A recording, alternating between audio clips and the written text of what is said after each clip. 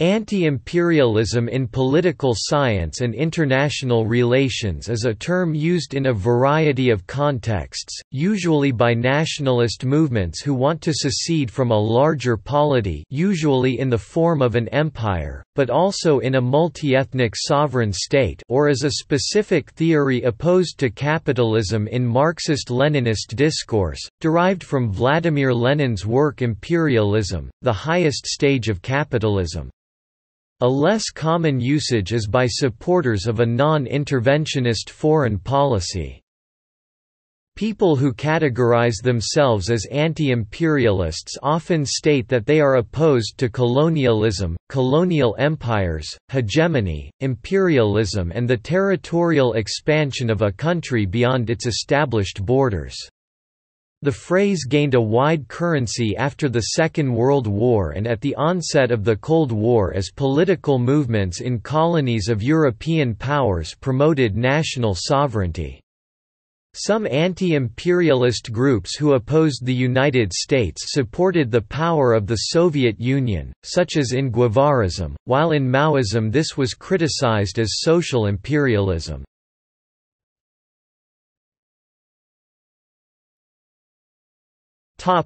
Theory. In the late 1870s, the term «imperialism» was introduced to the English language by opponents of the aggressively imperial policies of British Prime Minister Benjamin Disraeli (1874–1880). It was shortly appropriated by supporters of «imperialism», such as Joseph Chamberlain. For some, imperialism designated a policy of idealism and philanthropy, others alleged that it was characterized by political self-interest, and a growing number associated it with capitalist greed. John A. Hobson and Vladimir Lenin added a more theoretical macroeconomic connotation to the term. Many theoreticians on the left have followed either or both in emphasizing the structural or systemic character of imperialism. Such writers have expanded the time period associated with the term so that it now designates neither a policy, nor a short space of decades in the late 19th century, but a global system extending over a period of centuries, often going back to Christopher Columbus and in some facts to the Crusades. As the application of the term has expanded, its meaning has shifted along five distinct but often parallel axes: the moral, the economic, the systemic, the cultural and the temporal.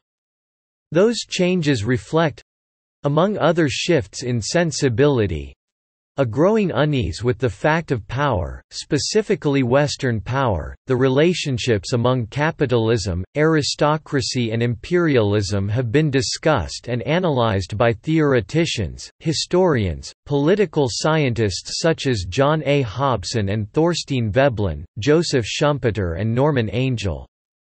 Those intellectuals produced much of their works about imperialism before the World War I (1914–1918), yet their combined work informed the study of the impact of imperialism upon Europe and contributed to the political and ideologic reflections on the rise of the military-industrial complex in the United States from the 1950s onwards.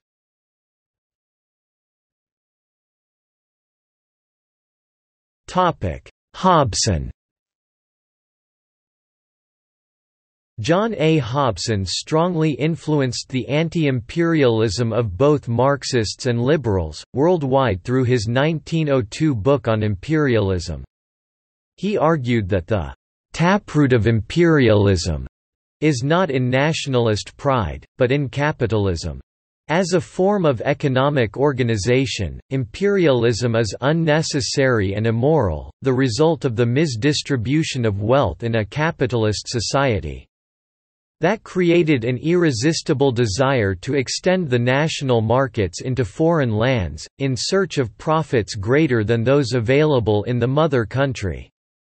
In the capitalist economy, rich capitalists received a disproportionately higher income than did the working class.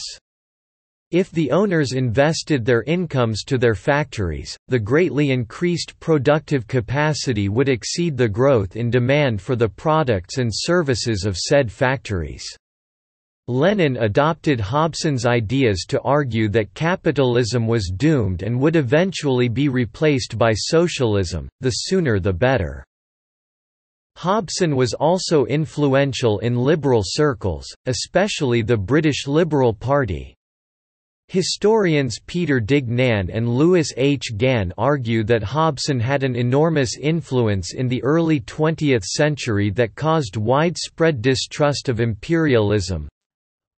Hobson's ideas were not entirely original, however his hatred of moneyed men and monopolies, his loathing of secret compacts and public bluster, fused all existing indictments of imperialism into one coherent system. His ideas influenced German nationalist opponents of the British Empire as well as French Anglophobes and Marxists. They colored the thoughts of American liberals and isolationist critics of colonialism. In days to come, they were to contribute to American distrust of Western Europe and of the British Empire. Hobson helped make the British averse to the exercise of colonial rule. He provided indigenous nationalists in Asia and Africa with the ammunition to resist rule from Europe. On the positive side, Hobson argued that domestic social reforms could cure the international disease of imperialism by removing its economic foundation. Hobson theorized that state intervention through taxation could boost broader consumption, create wealth and encourage a peaceful multilateral world order. Conversely, should the state not intervene, rentiers, people who earn income from property or securities, would generate socially negative wealth that fostered imperialism and protectionism.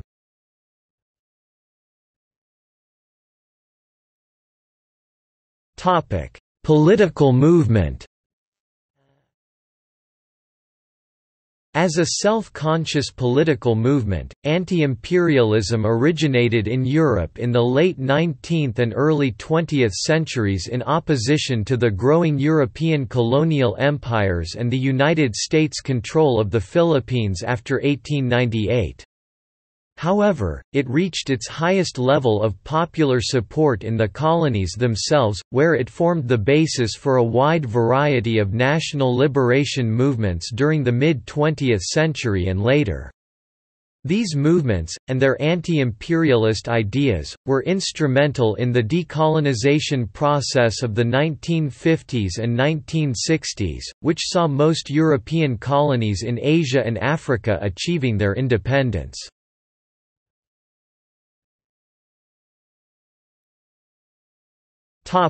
Anti-imperialism in the United States. An early use of the term anti-imperialist occurred after the United States entered the Spanish–American War in 1898.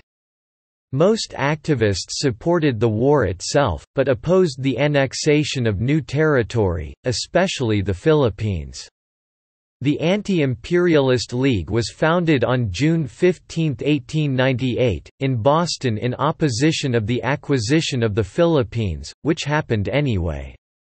The anti-imperialists opposed the expansion because they believed imperialism violated the credo of republicanism, especially the need for consent of the governed. Appalled by American imperialism, the Anti-Imperialist League, which included famous citizens such as Andrew Carnegie, Henry James, William James and Mark Twain, formed a platform which stated, "We hold that the policy known as imperialism is hostile to liberty and tends toward militarism, an evil from which it has been our glory to be free. We regret that it has become necessary in the land of Washington and Lincoln to reaffirm that all men, of whatever race or color, are entitled to life, liberty and the pursuit of happiness. We maintain that governments derive their just powers from the consent of the governed. We insist that the subjugation of any people is criminal aggression, and open disloyalty to the distinctive principles of our government. We cordially invite the cooperation of all men and women who remain loyal to the Declaration of Independence and the Constitution of the United States."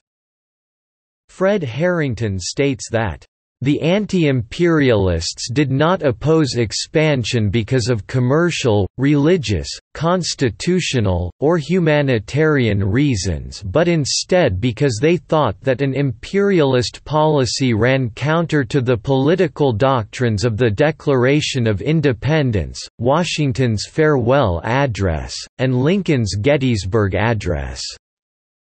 An important influence on American intellectuals was the work of British writer John A. Hobson, especially Imperialism, a Study 1902. Historians Peter Dignan and Louis H. Gann argue that Hobson had an enormous influence in the early 20th century that caused widespread distrust of imperialism. Hobson's hatred of moneyed men and monopolies, his loathing of secret compacts and public bluster, fused all existing indictments of imperialism into one coherent system.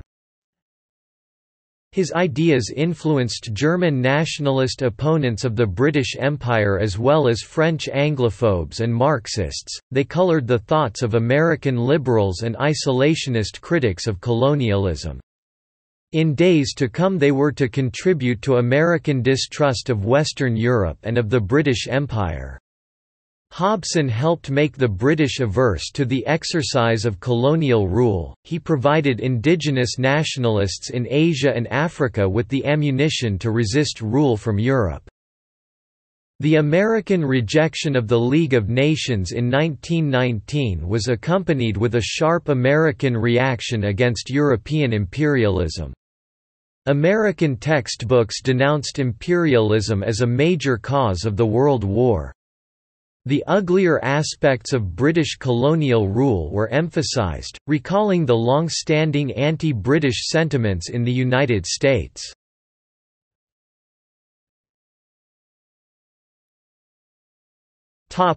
Anti-imperialism in Britain and Canada. British anti-imperialism emerged in the 1890s, especially in the Liberal Party. For over a century, back to the days of Adam Smith in 1776, economists had been hostile to imperialism on the grounds that it is a violation of the principles of free trade. They never formed a popular movement. Indeed, imperialism seems to have been generally popular before the 1890s. The key impetus around 1900 came from public disgust with the British failures and atrocities connected with the Second Boer War 1899–1902. The war was fought against the Afrikaners, who were Dutch immigrants who had built new nations in South Africa. Opposition to the Second Boer War was modest when the war began and was always less widespread than support for it, let alone the prevailing indifference. However, influential groups formed immediately and ineffectually against the war, including the South African Conciliation Committee and W. T. Stead's Stop the War Committee. Much of the opposition in Britain came from the Liberal Party. Intellectuals and activists Britain-based in the socialist, Labour and Fabian movements generally oppose imperialism, and John A. Hobson, a liberal, took many of his ideas from their writings. After the Boer War, opponents of imperialism turned their attention to the British colonies in Africa and Asia. By the 1920s, the government was sponsoring large-scale exhibits promoting imperialism, notably the 1924 British Empire Exhibition in London and the 1938 Glasgow Empire Exhibition. Some intellectuals use the opportunity to criticize imperialism as a policy. Moderately active anti-imperial movements emerged in Canada and Australia. The French Canadians were hostile to the British expansion, while in Australia it was the Irish Catholics who were opposed. French Canadians argue that Canadian nationalism was the proper and true goal, and it sometimes conflicted with loyalty to the British Empire. The French Canadians would fight for Canada but would not fight for the Empire.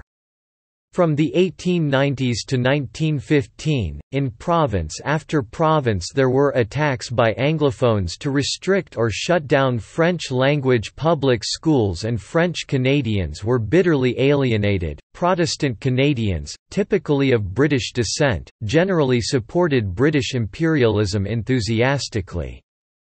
They sent thousands of volunteers to fight alongside the British Army against the Boers, and in the process identified themselves even more strongly with the British Empire. A little opposition also came from some English immigrants such as the intellectual leader Goldwin Smith. In Canada, the Irish Catholics were fighting the French Canadians for control of the Catholic Church, so the Irish generally supported the pro-British position. Anti-imperialism also grew rapidly in India and formed a core element of the demand by Congress for independence. Much of the impetus came from colonial students studying at Oxford and Cambridge, such as Mahatma Gandhi.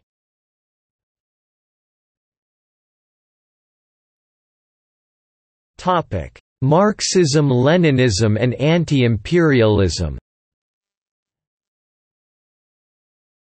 In the mid-19th century, Karl Marx mentioned imperialism to be part of the prehistory of the capitalist mode of production in Das Kapital 1867–1894.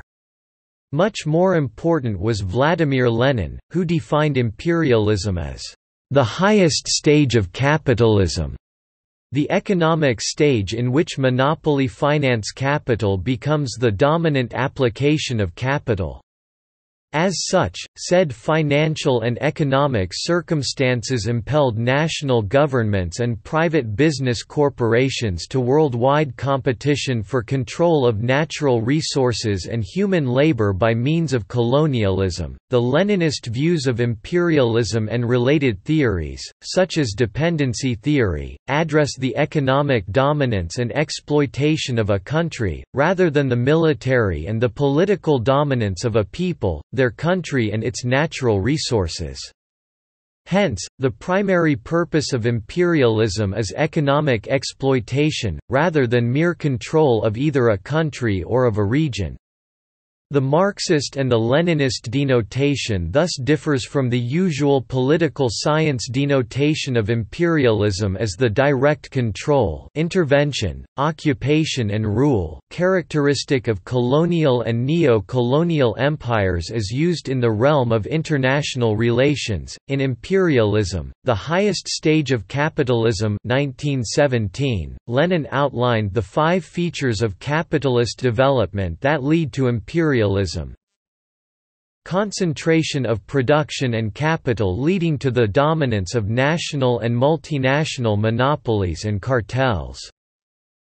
Industrial capital as the dominant form of capital has been replaced by finance capital, with the industrial capitalists increasingly reliant on capital provided by monopolistic financial institutions.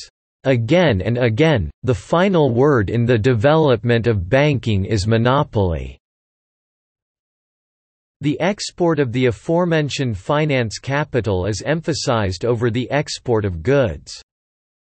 The economic division of the world by multinational cartels. The political division of the world into colonies by the great powers, in which the great powers monopolize investment. Generally, the relationship among Marxists and radical, left-wing organizations who are anti-war, often involves persuading such political activists to progress from pacifism to anti-imperialism. That is, to progress from the opposition of war, in general, to the condemnation of the capitalist economic system. In particular, in the 20th century, the Soviet Union represented themselves as the foremost enemy of imperialism and thus politically and materially supported Third World revolutionary organizations who fought for national independence. The Soviet Union sent military advisors to Ethiopia, Angola, Egypt and Afghanistan. However, anarchists characterized Soviet foreign policy as imperialism and cited it as evidence that the philosophy of Marxism would not resolve and eliminate imperialism. Mao Zedong developed the theory that the Soviet Union was a social imperialist nation, a socialist people with tendencies to imperialism, an important aspect of Maoist analysis of the history of the Soviet Union. Contemporarily, the term, anti-imperialism, is most commonly applied by Marxists and political organizations of like ideologic bent who propose anti-capitalism, present a class analysis of society and the like. About the nature of imperialism and how to oppose and defeat it, the revolutionary Che Guevara said, "Imperialism is a world system, the last stage of capitalism, and it must be defeated in a world confrontation. The strategic end of this struggle should be the destruction of imperialism. Our share, the responsibility of the exploited and underdeveloped of the world, is to eliminate the foundations of imperialism, our oppressed nations, from where they extract capitals, raw materials, technicians, and cheap labor, and to which they export new capitals—instruments of domination, arms and all kinds of articles, thus submerging us in an absolute dependence."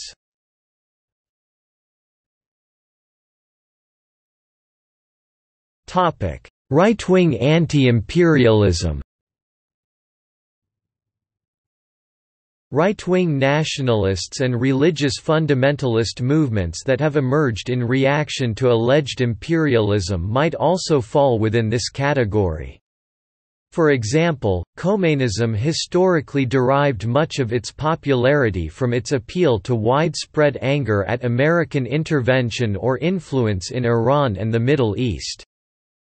In Africa, examples of right-wing anti-imperialist groups are National Union for the Total Independence of Angola (UNITA) and National Liberation Front of Angola. The Indian Jamaat-e-Islami Hind launched a 10-day nationwide campaign titled Anti-Imperialism Campaign in December 2009. In Europe, examples of right-wing anti-imperialism include the Republican Party of Armenia and the Serbian Radical Party.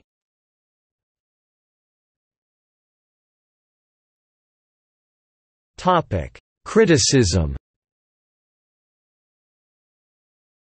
Antonio Negri and Michael Hart assert that traditional anti-imperialism is no longer relevant.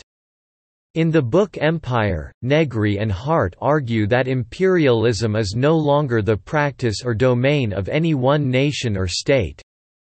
Rather, they claim, the empire is a conglomeration of all states, nations, corporations, media, popular and intellectual culture and so forth, and thus, traditional anti-imperialist methods and strategies can no longer be applied against them.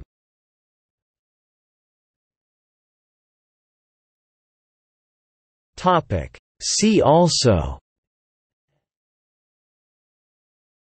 Anti-Americanism, Antimilitarism, Anti-Western sentiment, Colonialism, Empire building, Historiography of the British Empire, League Against Imperialism, National Liberation Wars, National Self-Determination.